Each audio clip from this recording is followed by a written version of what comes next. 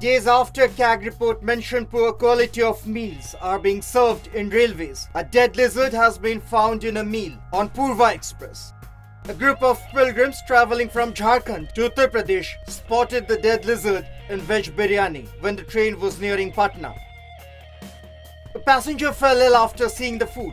Subsequently, passengers tweeted to Railway Minister Suresh Prabhu, following which several senior officers came and gave medicine to the passengers when the train reached Mughalsarai station.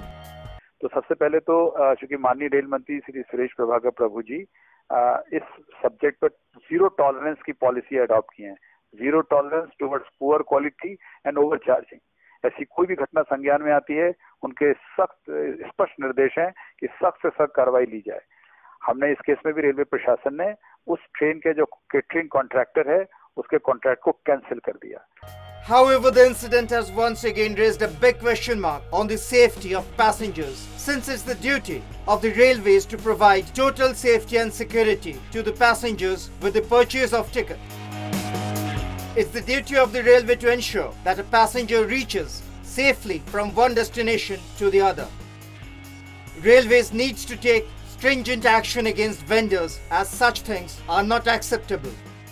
Besides, how far is it justified to roll lavish bullet train if this is the level of quality? And if there is a different quality check for bullet train, then the question is, why this apathy towards other passengers?